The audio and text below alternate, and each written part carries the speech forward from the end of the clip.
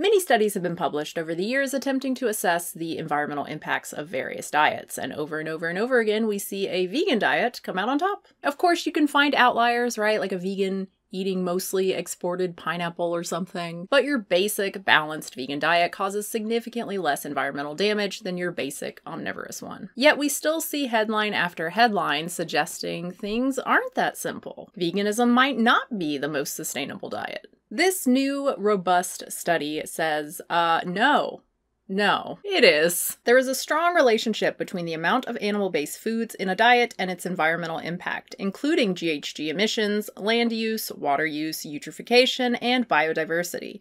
Dietary shifts away from animal-based foods can make a substantial contribution to reduction of the UK environmental footprint. Like I said, we already know this. Many studies have modeled vegan diets, compared them to omnivorous ones, and come to virtually the same conclusions. But in this study, makes it a little bit different. They didn't just model a vegan diet. Modeled dietary scenarios may not reflect true dietary practice, and modeled environmental and health outcomes can be strongly affected by assumptions made by the modelers. Instead, they used real-world food data from the EPIC Oxford study. 55,000 participants, 55,000 different food frequency questionnaires completed by real UK vegans, vegetarians, and omnivores. And the results speak for themselves. GHG emissions, no comparison. Land use, no comparison. Water use, no comparison. Eutrophication, which is basically runoff that increases plankton, which then decreases the level of oxygen in the water and kills animals. No comparison. Biodiversity, now meat eaters do actually get the win here. No, they don't. Of course they don't. No comparison. For the 20-year global warming potential, all footprints were greater, and the relative difference between vegan and other footprints was even more pronounced. High meat eater diets were 5.1 times greater than vegan diets. One caveat is that the EPIC Oxford study, this data is a little dated now. These FFQs were completed back in the 90s, between 93 and 99, I think. The vegan food scene has certainly changed since then. We definitely have more alternatives available. It might be that vegetarians and vegans today eat more mock meats and coconut oil cheeses than they did 2 to 3 decades ago. Updating our analyses using more timely data will provide evidence of whether trends in new meat and dairy alternatives have affected the environmental impact of plant-based diets. Even if vegans today do eat more processed alternatives, it's unlikely to affect the results much at all. Remember, mock meats are made from vegan staple foods. They're made from beans and grains, mostly soy, pea, wheat. And just because a soy burger comes in plastic packaging doesn't mean that its impact is equal to that of a beef burger, which is exactly what the research on this has shown. For one thing, packaging makes a tiny difference. You can see that represented by the gray bars, and plant-based meat has a lower carbon footprint than most animal products. I will say this until the end of time. Buying organic or buying locally to save the environment is a waste of time. Transport is a small contributor to emissions. For most food products, it accounts for less than 10%, and it's much smaller for the largest GHG emitters. In beef from beef herds, it's 0.5%. Processing, transport, retail, and packaging mostly account for a small share of emissions. And this new study that we're talking about comes to the same conclusions. They actually use this same data. It's from this huge 2018 meta-analysis of 38,000 commercial farms in 119 countries. Food type, not production or location, is what matters. Despite substantial variation due to where and how food is produced, the relationship between environmental impact and animal-based food consumption is clear and should prompt the reduction of the latter. You might have noticed earlier from the figures that I showed from the study that the researchers split the omnivores up into 3 categories: low meat eaters, medium meat eaters, and high meat eaters. And you might be surprised how they define a high meat eater. It doesn't mean like carnivore, doesn't mean a pound a day. It means 100 grams of meat or more per day. 100 grams is 3.5 ounces. It's a serving. So overall, this is nothing new. Again, lots of high quality studies have modeled this and come to the same conclusion. Not that we even really need studies for this. Beans and grains cause less environmental damage than meat eggs, and dairy.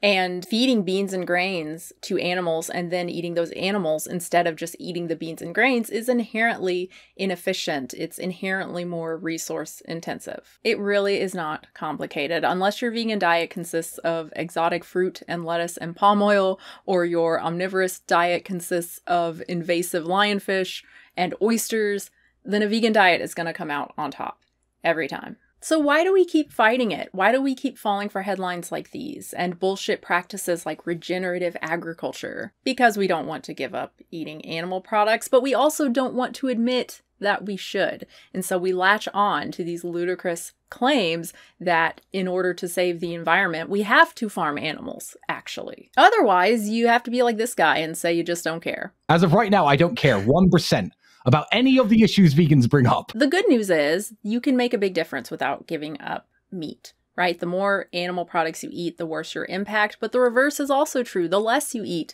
the better your impact. The less your impact, the fewer your impact. And there are ways for vegans to improve too, right? Foods like chocolate and coffee and palm oil, not exactly environmentally friendly.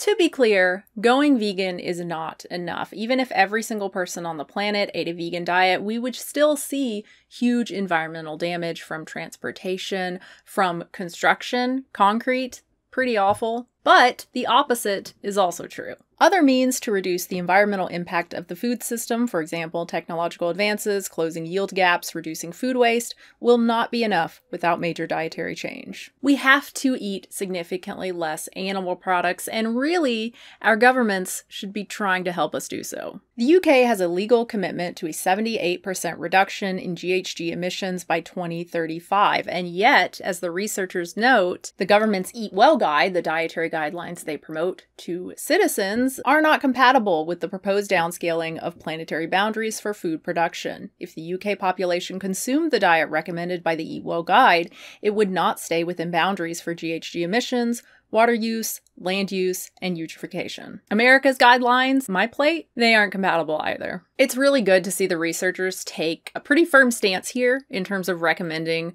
nations adopt sustainability. They incorporate sustainability into their dietary guidelines. We can't just look at the nutrition of the food if we care about humans, right? The health of the planet is part of public health.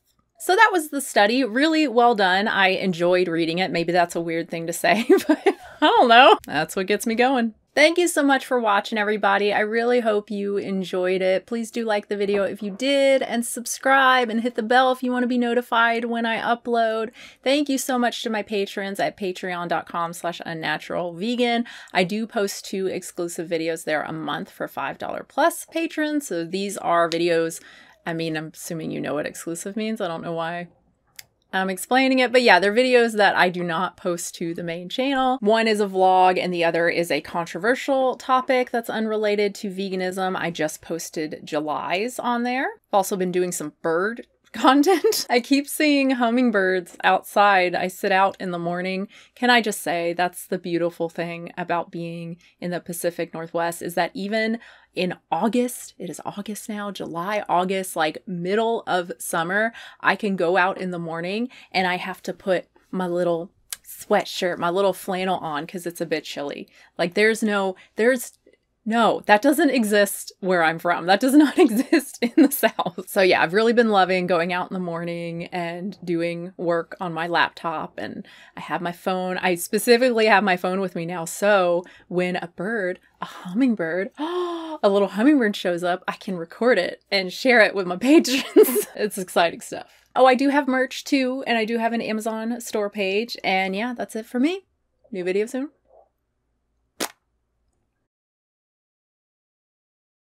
Speaking of Tristan Tate, I did forget, and I can't believe this is why when I'm watching longer videos or debates or whatever, I need to stop whenever I have any idea. I need to just write it down really quick. And I didn't, and I forgot to put it in there. But I'll just say it now. His whole thing in the conversation is that he only cares about humans. He doesn't care about animals. Well, I have a whole damn video that I made like 5 years ago now. I don't even know how long it's been, for people who don't care about animals, who only care about people. And it's 5 reasons why we should still promote, we should still adopt a vegan diet. Just like the basic working in factory farms, working in slaughterhouses, not good for people. Living near these facilities, not good for people. They harm the planet, obviously. Just talked about that in this video. Not good for people unless you're a climate change denialist. I would guess Tristan is. Maybe that's not fair. Zoonotic diseases, not great for people. Oh, in happy news, my kids had their dental appointments yesterday and they're all in the green. I love these little printout report card thingies we get. And yeah, everything was good. It was so cool seeing well, first they tried to do the bite wings for my 4-year-old and the thing was just making them gag. So that didn't work. So they just did the front for did I say 4-year-old? I meant my 6-year-old. They just did the front teeth for my 6 and my 4-year-old.